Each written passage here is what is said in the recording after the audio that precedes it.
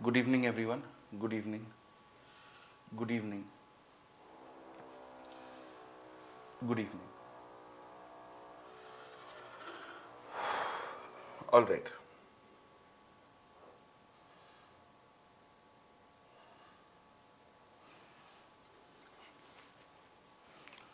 Good evening.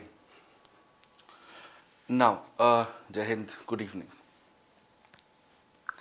So let's understand how this is going to work, right? Let's understand how this is going to work. Now, this evening, we have all evening batches that have been combined together, right? All evening batches have been combined together. So if I am able to recollect, I think B, D, F, G, right? All of these similar batches, N, I think they should all be the evening batches that have been combined. A lot of you requested the institute and also requested me that the last few days that the classes happened physically at the institute, unfortunately, a lot of you were not able to attend the physical classes because of illness, because of certain issues. So what I've decided and what I'm going to do here today is, and please pay absolute attention to this, what we're going to do is, we're going to start from scratch from theme number 3, which is fundamental rights, directive principles of state policy, and fundamental duties. In most of your evening batches, in a few of you, some portions of this would have already been done till, let us say, the layer 1 of it. In some, 1 or 2 topics of layer 2 may have also been done. So you have the absolute freedom to attend everything right from start, right? Everything right from start. Or you also have the opportunity, you also have the absolute freedom to attend right from where your classes were left out, okay? Right from where your classes were left off, okay? So you can attend as per your ease. We're going to start with theme number 3, which is rights, directive principles, and fundamental duties. If you want to attend everything from scratch, go ahead. If you want to only attend whatever is something that you've not covered, you can attend from there itself. All right? Understood? Okay. I'm just checking the volume. I think the volume is okay. There's absolutely no problem. Please check from your end. Is the volume okay? Is everything fine with the volume? Yes?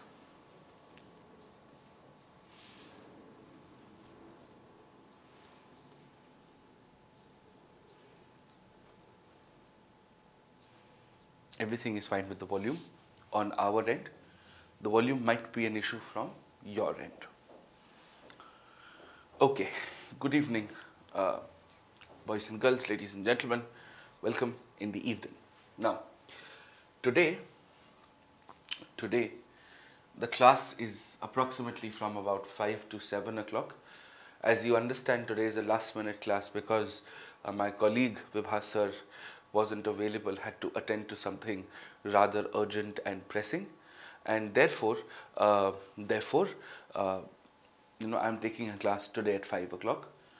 But from tomorrow onwards, my class is going to be from 7 p.m. to approximately 9 p.m. and these are going to be continuous classes, and in one go, in the next 15-20 classes or so, I will finish your entire polity syllabus for all evening batches in one shot. Okay? So I hope this is okay. I hope this is Perfectly fine, right? Okay, excellent. If the volume is a problem, just give me a second, I'll wear a jacket.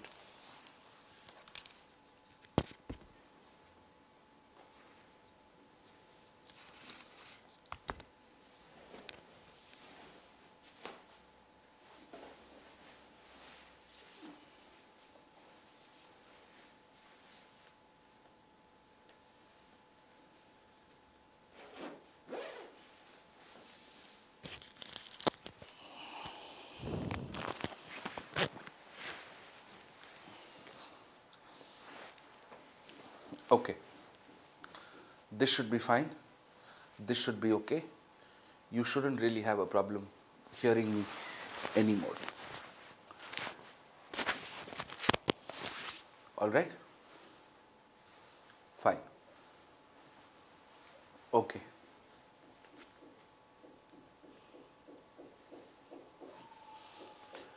Raksham, please read Article 368 and then ask me that question. Chaliye. So let us start.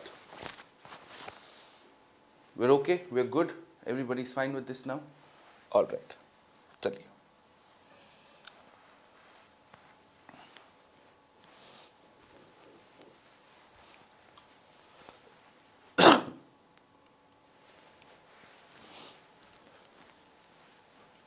We're going to now begin with theme number 3, which is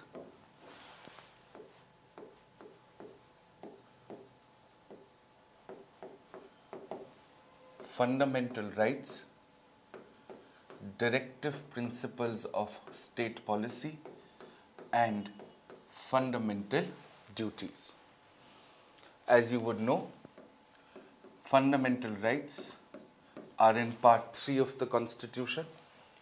Directive principles are in part 4 of the Constitution. And fundamental duties are in part 4A of the Constitution. The very fact that you're able to see a capital letter after the number 4, which means fundamental duties were added later to the Constitution of India, and they were added through the 42nd Constitutional Amendment 1976. Now, unlike our previous 2 themes, or unlike, say, the theme number 2, which is preamble, territory and citizenship, where in most cases the topics of the preamble, territory and citizenship were not particularly codependent on each other, were not particularly correlative of each other. There was some conceptual congruence, there was some conceptual overlap.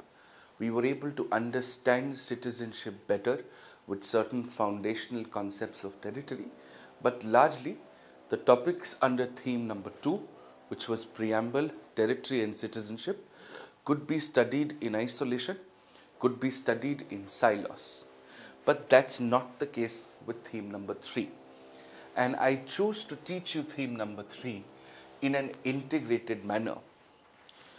And this theme, though incredibly important for your civil services preparation, they have guaranteed questions in the pre and guaranteed questions in the mains. This particular theme is often overdone, overindulged with an unnecessary amount of technicalities which are often not needed as far as the exam is concerned.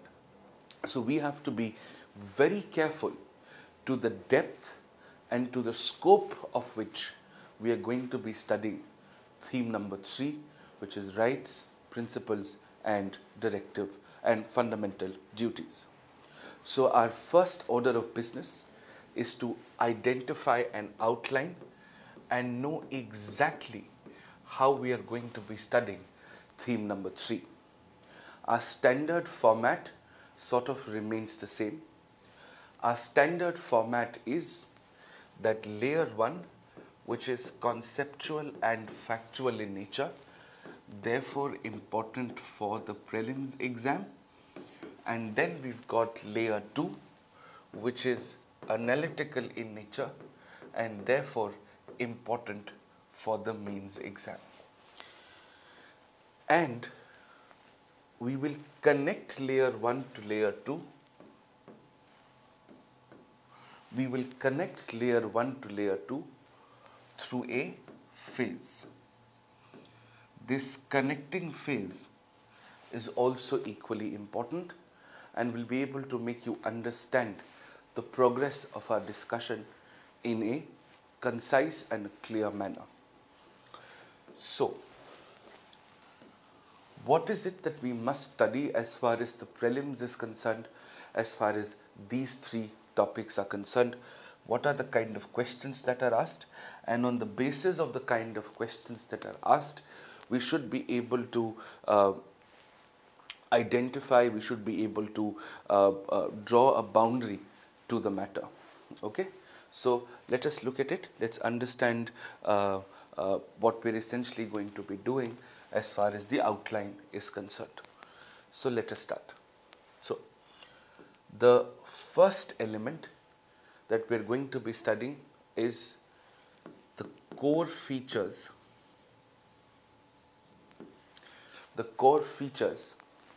of rights, directive principles and duties together in a comparative basis, right? These core features include the origin, this includes interrelationship,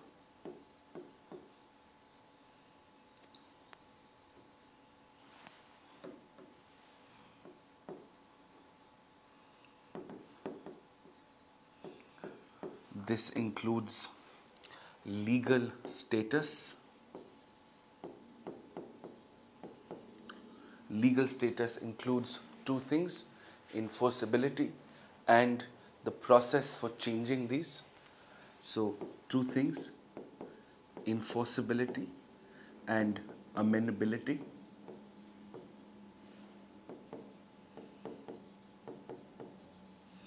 And so on and so forth, right? The core features of the three. Once we've understood this, we will then move to understanding very specific kind of questions that are asked in the pre. These are trick-based questions. These are identification questions. These are identification questions. Okay. So when we do identification questions, we'll understand how to identify which one is a fundamental duty or a directive principle of state policy, and if it is a directive principle of state policy, what kind of a directive principle of state policy is it, right?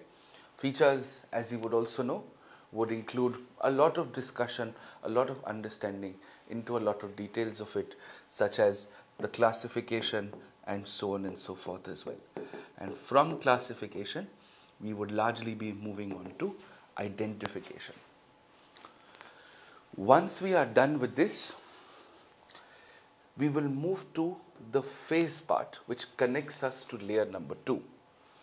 And we will, article by article, go through each of the substantive rights from articles 14 to articles 32, which are for fundamental rights, and we'll look at a cursory glance of directive principles and fundamental duties, but our primary focus is going to be to read through each of the articles. We'll do this article by article, clause by clause, and understand what exactly is it which is mentioned in our rights. So this is the cursory glance. Once we are ready with the cursory glance, once we've gone through the basic provisions of our core fundamental rights, we will then move to layer 2 of our preparation, which is largely important for the means. What is it that we should be covering as far as layer 2 is concerned?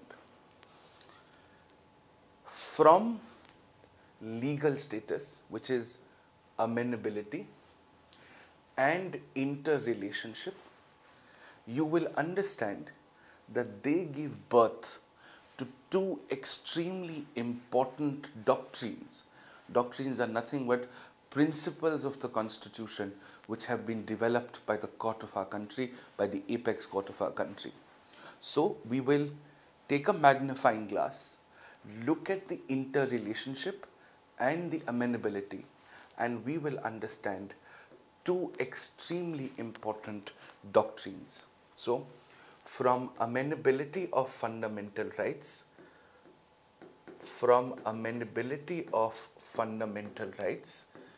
we will understand a very important principle called the doctrine of basic structure. The doctrine of basic structure. And from interrelationship, which is the relationship between fundamental rights and directive principles, we will also understand an interpretation called the doctrine of harmonious construction. The doctrine of harmonious construction. All right? Extremely important. Both of these are very, very likely to be asked in the exam. And then we will look at certain rights-based issues. We will look at certain rights-based issues and we'll cover them across all the three. And now you would understand why I would do this. So for example, we will look at issues pertaining to Article 19. Under Article 19, we'll look at issues with respect to the press, issues with respect to dissent, right? Issues with respect to censorship. Now, while fundamentally the primary issues around press is Article 19, say the freedom to circulate a publication. For example, the freedom to be able to broadcast one's thoughts, the freedom to be able to have independence of press, the lack of dedicated, defined rights for our journalists in our country. When we discuss all of them, no doubt, fundamentally, they are principally a violation of Article 19 if they are an issue. But they also have an overlap to 14 and say 21 for that matter, right? Extremely important. Then we will also understand, say for example, censorship. We look at film censorship, we look at OTT, nowadays OTT censorships in the form of the IT rules of 2021, where we're looking at self-regulation of several platforms such as Netflix, such as Amazon, Disney Hotstar, and so on and so forth, right? We'll look at certain censorship issues. And again, principally, no doubt, they are issues of Article 19, but they also have some amount of overlap to Article 14 and 21 as well. So we'll do them with focus on 19, but we'll also spend some time on the other rights as well. Similarly, we'll pick up Article 21, and when we study Article 21, we will obviously pick up, say, LGBTQIA. As LGBTQIA plus, no doubt, is an issue of personal liberty, but it is also correlative to expression. That is why I do them collectively, because it's never just about Article 21. Similarly, we will cover privacy, we will cover euthanasia, and so on and so forth. Euthanasia is nothing but mercy killing, right? Cover euthanasia and so on and so forth. I will also get into a reservation debate in just the right amount of depth that is needed, so that you understand exactly what it is that we have to get into. And we'll also look at certain larger issues in and around secularism or religion. We'll also spend some time on uniform civil code, right? And these are the larger things that we should be covering in layer 2. And once we are done with this, the last part of layer 2 a more generic evaluation of each of these three parts, we will look at reforms that can be made to rights, directive principles, and fundamental duties. So we'll start from here, then we will use the bridge, understand this, understand each of the important articles, and then we'll move to a deeper and an analytical understanding of each of the following articles. Alright, so this is largely how it is going to work. This is largely what we intend to do in the defined space that we have. Right, so this is the outline. I'll give you about 30 seconds to have a look, about 30 seconds to note this down in case you want to, and then I can continue with the rest of it. So this is exactly how we will continue, and we'll study theme 3, which is rights, directive principles, and fundamental duties. Okay, clear layer 1, bridging it by phase to layer 2, and finish layer 2.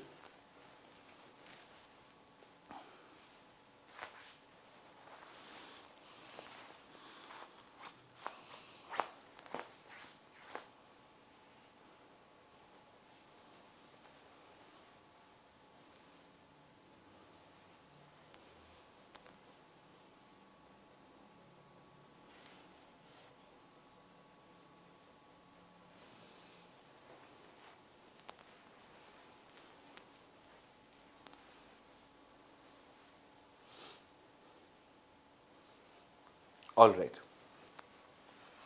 Now, right at the very beginning, let us understand certain key insights from previous year questions as far as the prelims and the mains is concerned with respect to theme number 3. What are some do's and don'ts? What are some probabilities and improbabilities as far as our prelims and mains is concerned? So let's understand this. Let's look at certain basic ground rules. So first, when we try to understand the prelims part of it, at no point of time the UPSC will ask you technical details, which means clauses and subclauses of the articles pertaining to rights, directive principles, or duties. In fact, directive principles barely have a few subclauses, a few of them do. Duties don't even have subclauses as such. But yes, as far as rights are concerned, you will have several clauses and subclauses, and therefore students tend to get extremely worried and get carried away, and they tend to memorize what is called the text of all the fundamental rights. The chances of you being asked this is negligible. Nobody is going to ask you in the prelims, for example, which of the following are reasonable restrictions under Article 19, Clause 2. Nobody is going to do that. Never. Never ever in the prelims are sub-clauses or technical details ever asked as far as the exam is concerned. Right?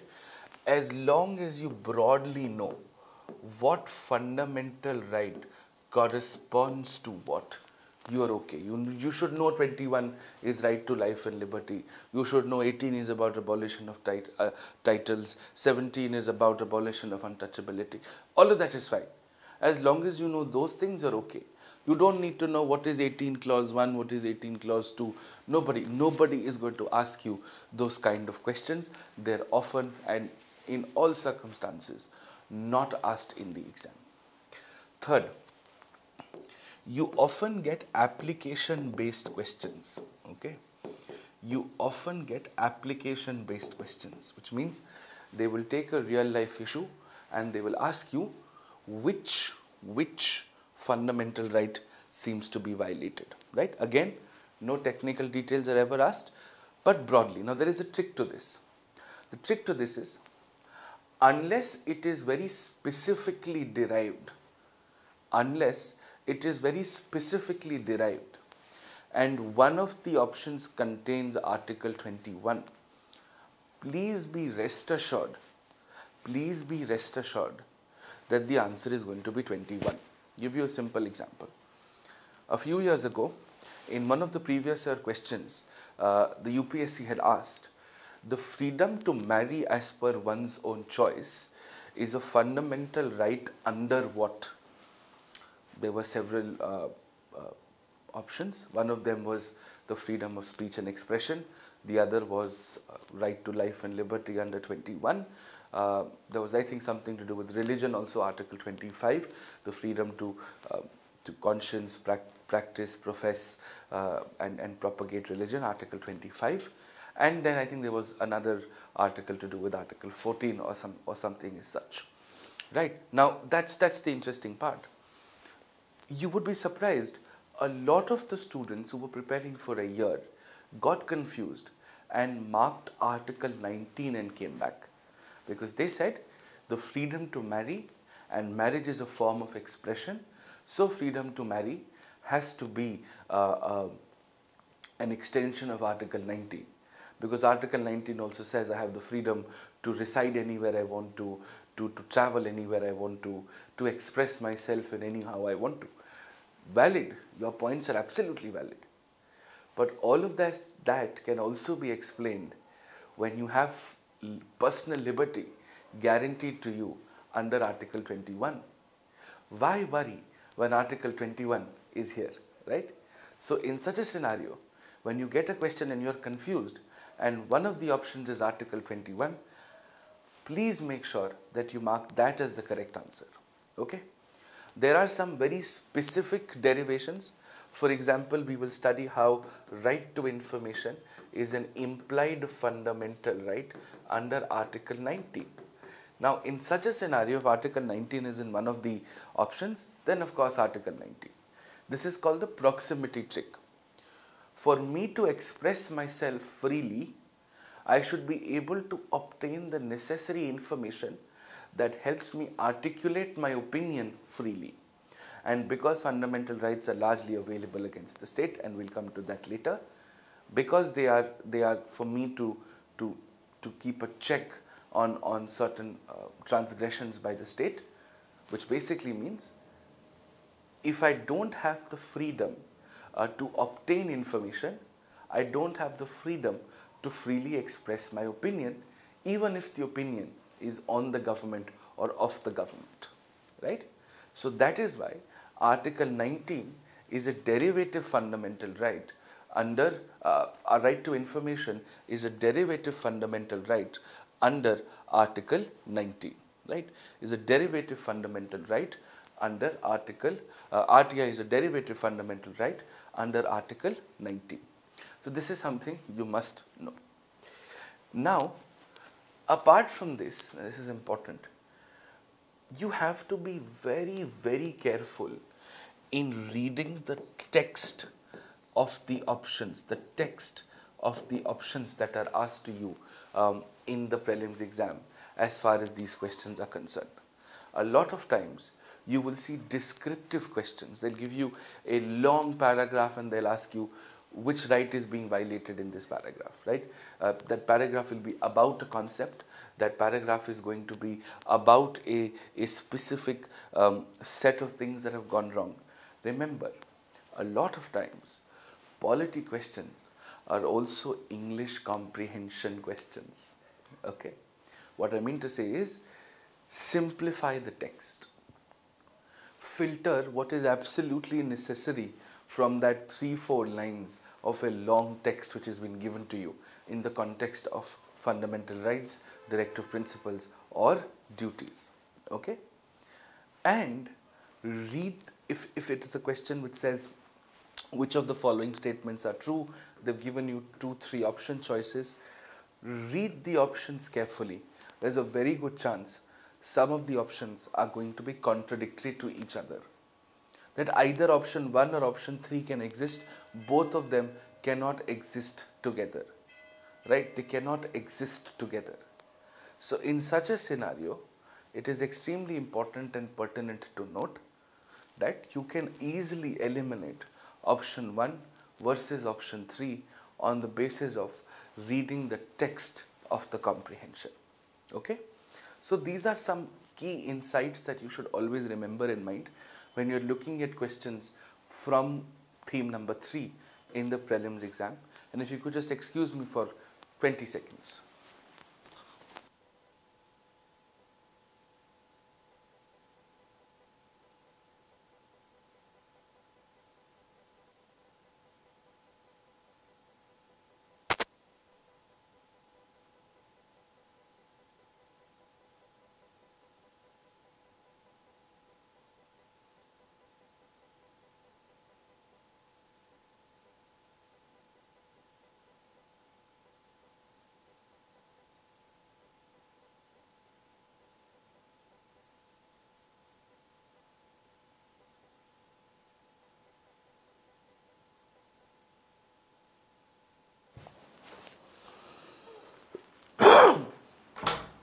Now,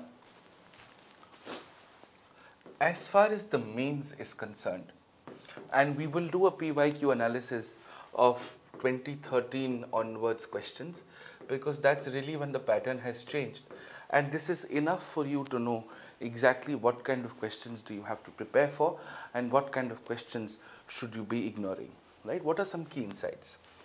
First, when we do those doctrines, the doctrine of basic structure and the doctrine of harmonious construction, of course, in the course of our class, I'm going to have a detailed discussion right from, a plethora of cases to give you some trailer into it, from, say, Shankari Prasad to Sajjan Singh to Golaknath to Kesananda Bharti to Minerva Mills to Vaman Rao to a very limited extent, and to I.R. Coelho, and several constitutional developments such as the First Amendment, the 17th Amendment, the 24th Amendment, the 25th Amendment, the 26th Amendment, the 29th Amendment, the 42nd Amendment, the 44th Amendment.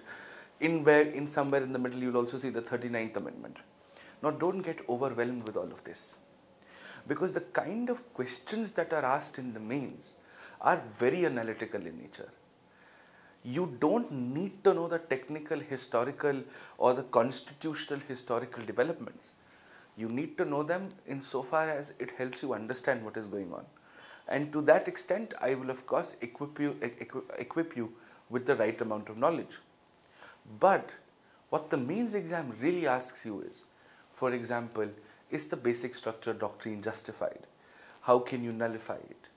Is it justified to control the Parliament's power to amend the Constitution? To what extent is it justified? The real questions are, what happens after all these developments? So remember this, don't get too caught up, don't get too worried about the technical details of all of this. You have to broadly look at an analysis. Second, when we look at questions that are usually asked from fundamental rights, now there are largely two kinds of questions. One, if the Supreme Court has delivered a judgment on a specific rights issue, that X law was violative of Y fundamental right, or X action or incident was violative of Y fundamental right, then the UPSC is not going to ask you whether the judgment was right or wrong, whether there is a violation or not. That's not something that they're going to ask you. They are going to ask you what happens after that judgment. For example, in 2017, when the Supreme Court, in one of modern India's most influential judgments, called the right to privacy case, or the Puttuswamy case, which actually is a case challenging certain provisions of the Aadhaar Act, and this was about the constitutionality of certain provisions and the way the Aadhaar Act was passed.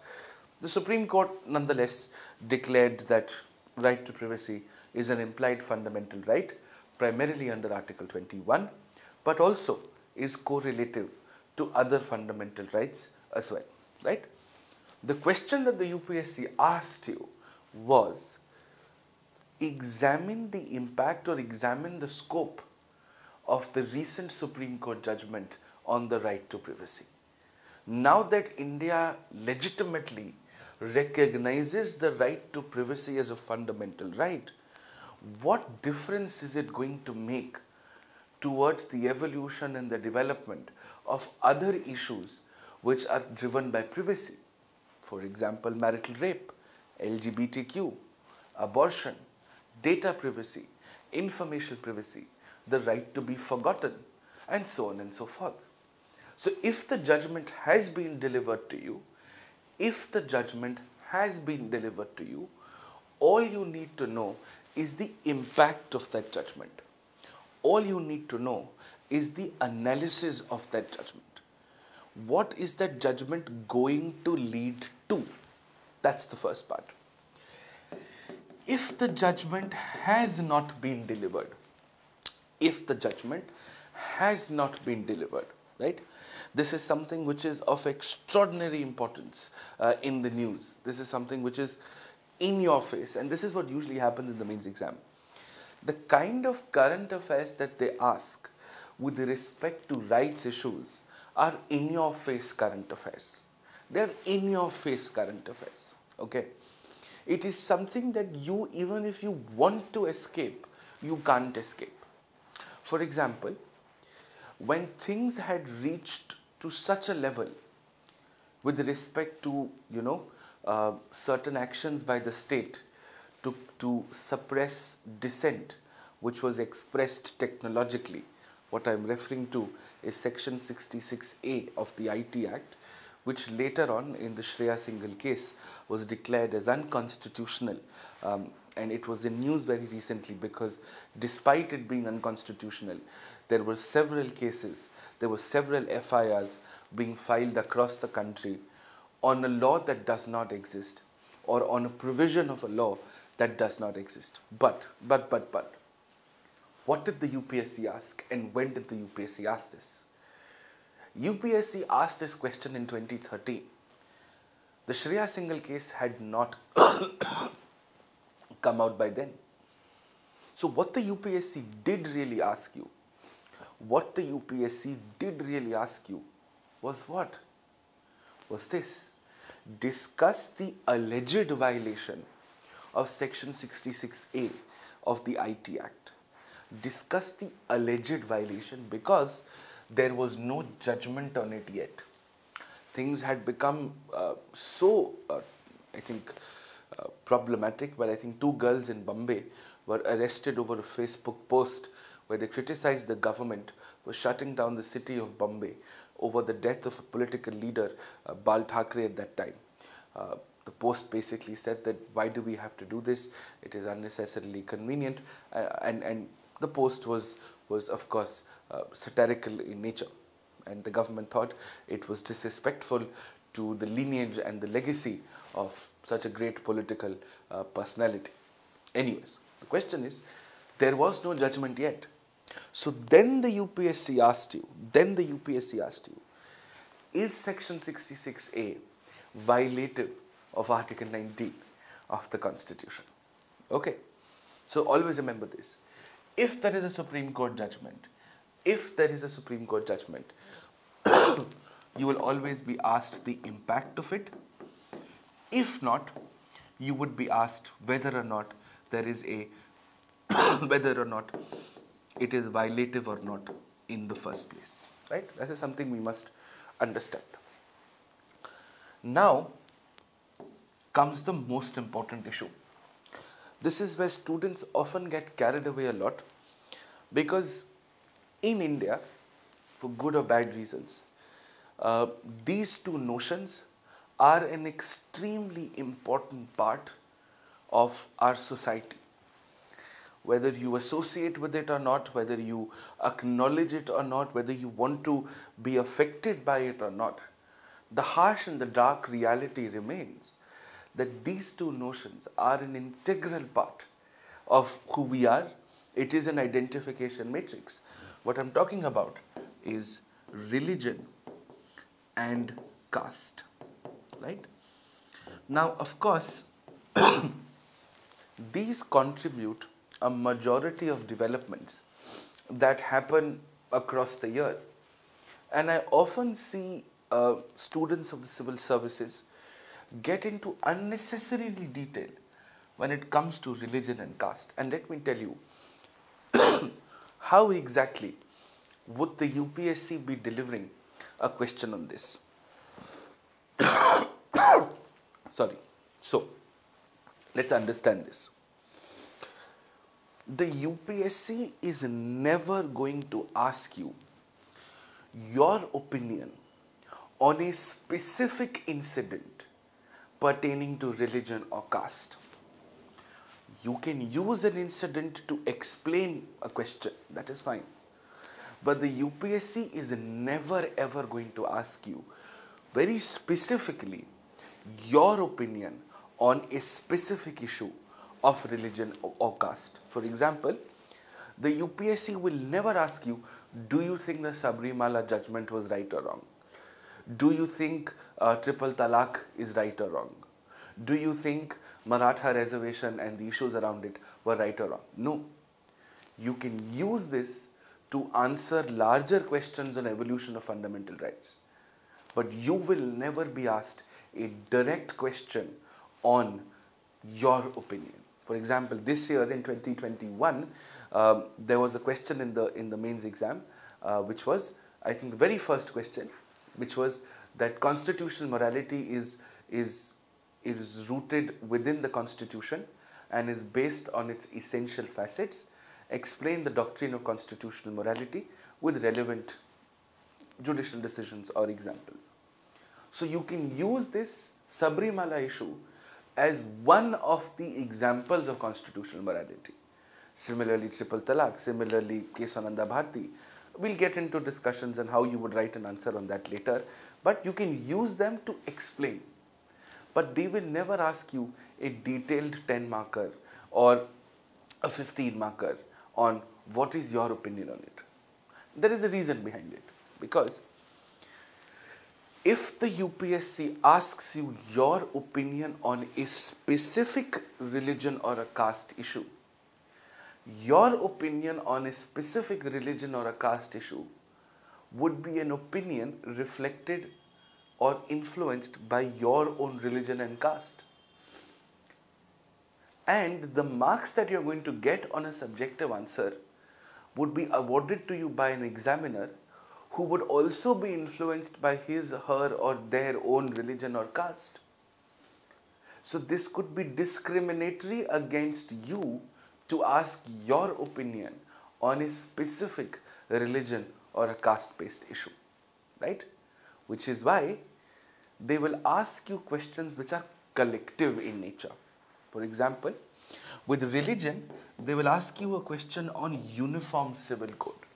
Do you think the idea of a consolidated law taking into account the variations of marriage, divorce, adoption, property across all religions in one law, is that a wise idea or not? If you can have a labor code, why can't you have a religious code, which is the uniform civil code? There are points for and against this, but of course, these are questions that can be asked.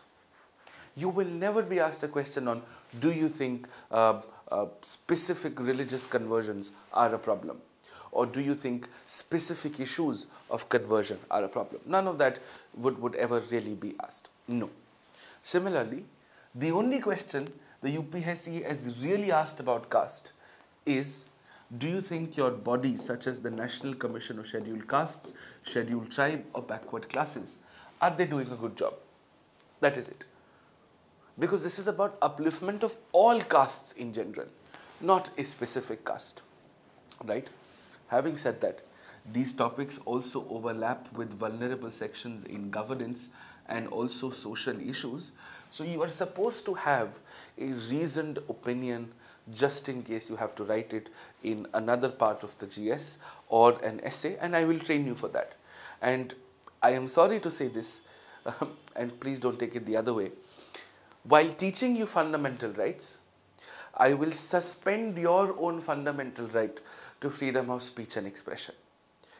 Because, as you know this, my only political ideology My only political ideology is that I am a Marxist, right? Now, what kind of a Marxist I am?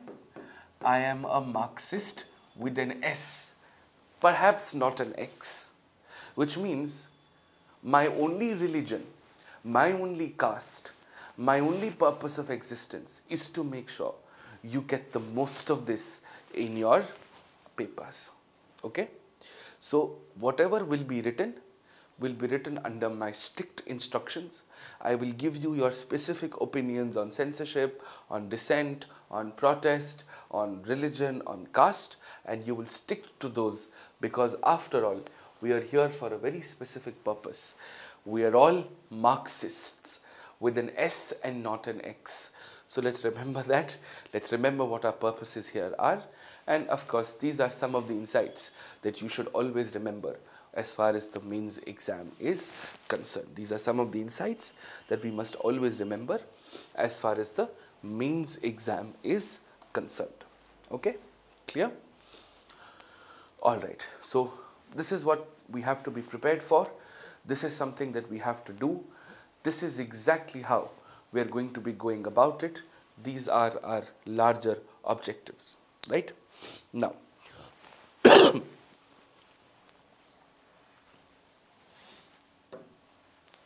I will introduce to you something today, and then of course we'll do substantive portions later on, and I'll introduce them to you immediately. Okay? So let's start with layer 1. Okay? Let's start with layer 1. When we start with layer 1, which is conceptual and factual in nature, and therefore is important for the prelims exam, let us first broadly understand what is it that we are talking about. What are these rights, directive, principles, duties that we keep harping upon, right? So let's understand this. Okay. Now I need you to forget about rights, directive, principles, and duties. They seem very complicated. They seem very technical. They seem very heavy things. Let's look at it from a completely unrelated angle. Let's forget about the fact that we're in a law class. Let's completely forget about the fact that we are here discussing extremely complex, sensitive subjects. Let's talk about you and me. Let's talk about us, average Indians, with larger than life dreams, right? That's why you are here. That's why I am here, right? So let's understand this. For a typical middle class Indian family, one of the most important milestones as far as the family is concerned, as far as you and I are concerned, is the fact that we're able to buy a car. A car buying experience in Indian society, and you could look at it from a sociological context, you could look at it from a globalization context. I'm sure there are several discourses on this, but buying a car for an average Indian family, I remember the first time I was able to afford a car, was an extraordinary experience, and it is something that you would feel very, very proud about, that okay, you've sort of been able to do something with your life. It doesn't matter if it's a big car or a small car or a long car or a broad car. It doesn't matter if it's a muscular SUV or a sleekish sedan. It doesn't matter. What matters is that you are able to buy a four-wheeler. For us average Indians, four-wheelers are our dreams. Just remember when our parents, our families, who were fortunate enough to buy their very first car. For example, most Indian families like ours, I remember the first car in my family was a Maruti 800, which my father was able to, with my father and mother, and pardon me because both of them work, and both of them were able to, pull in and get us a car, was after I think 25 years of my father's service in the Indian Army. But anyways, let's understand this in a simple process, in a simple exercise. Okay. So that car buying experience that we are talking about, that buying experience that we are referring to, let's understand this. There are basically two kinds of people that we refer to. Two very simple kinds of people. right? One, of course, is the car buyer, the family, and of course, there is a car dealer, a person from whom we are buying the car from. And the relationship between these two will help you understand fundamental rights, directive principles of state policy, and fundamental duties. Unrelated, but they're actually very good analogies to understand how this is going to work, right? So let us start and let's understand this as clearly as possible, okay? So, when we go decide to buy a car, one of the first things that we know of is that there are certain things that come to us as entitlements. We are guaranteed these are our privileges. Nobody can take them away from us. We're guaranteed these. For example, we can take as many test drives as we want to when we're buying a car. We can ask as many questions about the car that we want to. Suppose you finalized a car and now you're getting into the technical formalities. You have the right to purchase a car insurance from anybody. It doesn't necessarily have to be the dealer. You can go online these days. You have portals which sell you insurances. You can buy the best value insurance that you want to. There's no need for you to buy a car insurance compulsorily from the dealer, right? Similarly, before you take the final delivery of the car, before you sign on the final delivery papers of the car, you have the right to conduct what is called a pre-delivery inspection. You have the right to check how many kilometers the car has run. If the car has run 100 kilometers before you've taken ownership of the car, 100 kilometers is too large a distance. The godown or the place where the cars are kept and the showroom might be what, 10 kilometers, 20, 30, 40 kilometers away. Let us say there would have been 20 kilometers of a test drive to check whether all the electrical components and the mechanical components of the car are working perfectly. I understand that. But there's absolutely no reason whatsoever, no reason whatsoever for the car to have run 100 kilometers, right? You have the right to check. You have the right to very clearly ask your car dealer, when was the car manufactured? What month of the year the car was manufactured in? If you're unhappy for any of these reasons, you can decide to not take the car. You have the option if you're buying a car on a loan, which I strongly recommend against. But if you're buying a car on a loan, then you have the right to choose your loan partner. You don't have to necessarily go for a bank that the car dealer is recommending. Those are internal partnerships. You don't have to worry about it. Whichever bank gives you the best possible deal is the bank that you should go to. There are no two doubts about it. There are no two questions about it. Right? So that is something that we know. That is something that we're absolutely okay with. That is something that we absolutely understand. Right? So these are nothing but your rights as a car buyer. Right? Now, car buying in India is a rather emotional experience. We Indians are very emotional when it comes to buying things. We are not rational people. We're sentimental people. We believe in building a rapport with somebody that we're buying something expensive from. Like for example, when I decided to go buy a fridge a few years ago because I needed to put stuff in, and as you can see, I need a bigger fridge because I need a lot of stuff to be in that fridge. Very interestingly, I felt an emotional connection with the person who's selling me the fridge because it was a big fridge of some 12,000 rupees. And it's a lot of money. I felt that, that this person is going to be a part of my life forever because I'm buying a fridge for them, right? That's exactly what we're talking about. Depending on your rapport with the car dealer, if you're nice to the car dealer, if you're respectful to the car dealer, if you're polite, you are not somebody who's creating a nuisance value, you are straightforward, you are a good consumer, you are asking the right questions, you're not being impatient about it, you're conducting yourself well. then the car dealer will also try to do something from their behalf or on their behalf for you. They don't have to, but they will. Sometimes they might give you an additional discount.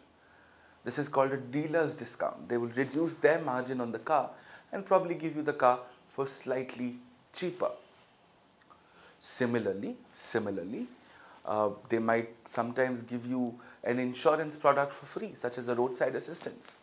Sometimes they might give you floor mats or a car cover or a seat cover or some accessories for free. Right? It all depends on your relationship, but it also depends on, are they in a place to offer this? If business has been very tight for them, they can't afford to lose every penny. Or if the business is tight for them, they have to give external discounts so that more people are able to come buy their products. It's entirely up to you. It's entirely up to the dealer. If you want to, you can, then you will. If not, there's nothing wrong. That's nothing but directive principles. If the government wants to, when the government wants to, how the government wants to, they'll want to make your life better by doing something little extra for you. Perhaps eliminate malnutrition. Perhaps raise the standard of living. Perhaps promote cottage industries, as the directive principles tell us. It's not compulsory. If they want to, when they want to, how they want to, they'll do it for you. You cannot be fussy about it. You can't go to a court of law and say, see, the government, it's written in the constitution that the government must promote cottage industries, but in this year's budget, the allocation for promotion of cottage industries has gone down. So the government is not implementing a directive principle. The court is going to come to you and say, come here. It is up to the government. Not you, not me. You can't force them. And a more fundamental reason, a more foundational reason why you can't force them is, you can't force the government to take a policy decision, because that's why they became the government in the first place. Just imagine yourself in the shoes of the elected government. You fought one of the largest elections on the face of the planet. Indian elections are the largest democratic exercises. And that's not something to be very proud of. It's because of how populous as a country we are. It's because of the 1.3 billion people in the country that exist, and the frequency at which children are born. Of course, when we now look at fertility rates, when we look at the National Family Health Survey, things seem to be okay. But of course, India has a cascadingly high population, right? A cascadingly high population. So, what we're trying to basically say here is, and this is interesting, if you won an election, you're in the government, then at least you should have the freedom to make your own policies. Whether you want to promote cottage industries or not is entirely up to you. We can't force you to do so. And this, if you remember our 4 golden rules, is the first rule of that. Democratic mandate. You're in power, you have the mandate to make those decisions. Right? You are in power, you have the mandate to make those decisions. And because you have the mandate to make those decisions, they become extremely important. Alright? So therefore, what we are referring to is nothing but your directive principles. Now comes the duties part of it. The car has been sold to you. You have been told to be nice with the car, right?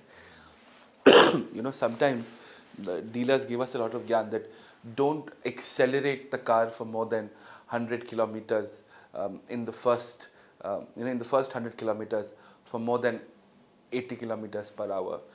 Don't drive it rashly. When you switch on the car in the winters, let it run on ignition for about a minute or two. Right? They give you all the gyan that keep the car clean, keep the car tidy. All of those things are there, no doubt. If you don't do it, they are not going to take your car away. The dealers are not your moral police. You don't take care of your car, the car is going to get spoilt sooner, will require more maintenance. So it is in your interest to take care of the car. If you don't, nobody is going to say anything to you. Nobody is going to come to your house and say, you are a bad car owner. You don't deserve to have a car because you don't clean it every day. Cheat, bad. That's not going to happen. At no point of time is that going to happen. That's nothing but fundamental duties. You should take care of your car. If you don't, nobody is going to say anything to you. And through this very simple example, do you understand? You understand what is called, you understand the difference between a buyer and a dealer, right? Okay? A buyer and a dealer. Clear? Understood this?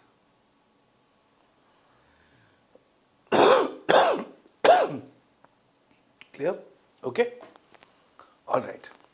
So now we are set. Now we are ready. From tomorrow onwards, from 7 o'clock onwards, to study what is called the features of the Constitution. We're going to start with layer 2. It's going to take me about a maximum of 2 days to finish layer 1, and then it's going to take me about, if I just run you through how much time is it going to take me. It's going to take me about 2 days for layer 1. So if you've already covered this, you can join in later, because we've sort of combined batches. So this is that. It is going to take me approximately 2 days for the first and the second topic, and then it's going to take me another 2 to 3 days for applications and reforms. So 3 and 2, 5 and 2, 7, probably about 7 days, and we should be completely done with theme number 3. Then of course we'll move to theme 4, 5, 6, 7, 8, 9 and 10. I'm expecting that by the end of this month or first week of next month, we're going to have continuous classes. Up until then, your entire syllabus for the entire batches of 2021, they would be covered thoroughly. All right? Okay? So today was just a class to get you all on board. Please read the notes that I've already given to you on the Google Drive. All of you know where you'd find the Google Drive. All you've got to do is go to Google Chrome. All you've got to do is type bit.ly/politygovnotes Atish Mathur. You will find your handwritten notes and certain case studies. All you've got to do is scroll up here. You will find fundamental rights, directive principles and fundamental duties here. Please read them and come to class tomorrow. Be prepared. If you read and come to class, you will always understand better. You will always be able to to imbibe better, and then of course your doubts are going to be far more substantial. All right, so this is it. Let's get this started, and let's finish this up as soon as possible. Then of course we'll move to everything else, and some previous year questions will also be done at the end of layer 1. So polity previous year questions at the end of layer 1, mains previous year questions at the start of layer 2, so that you understand exactly what kind of questions to expect, right? Okay, understood? And a little bit of a challenge that I have, that I give myself, is that just by covering features and identification and a basic idea, just point 1 and 2, just an outline, before we get to the connecting phase, just till here, I guarantee you, you will be able to solve almost all previous year questions on theme 3 without even doing these in detail. Okay, right? Understood this? This is a little bit of a challenge that I'd like to give myself, that without doing them in detail, you're still able to solve previous year questions, because that's exactly how the UPSC asks these kind of questions. All right, I'll take your leave. Have a lovely evening, and I'll see you tomorrow at 7 o'clock. Okay, thank you.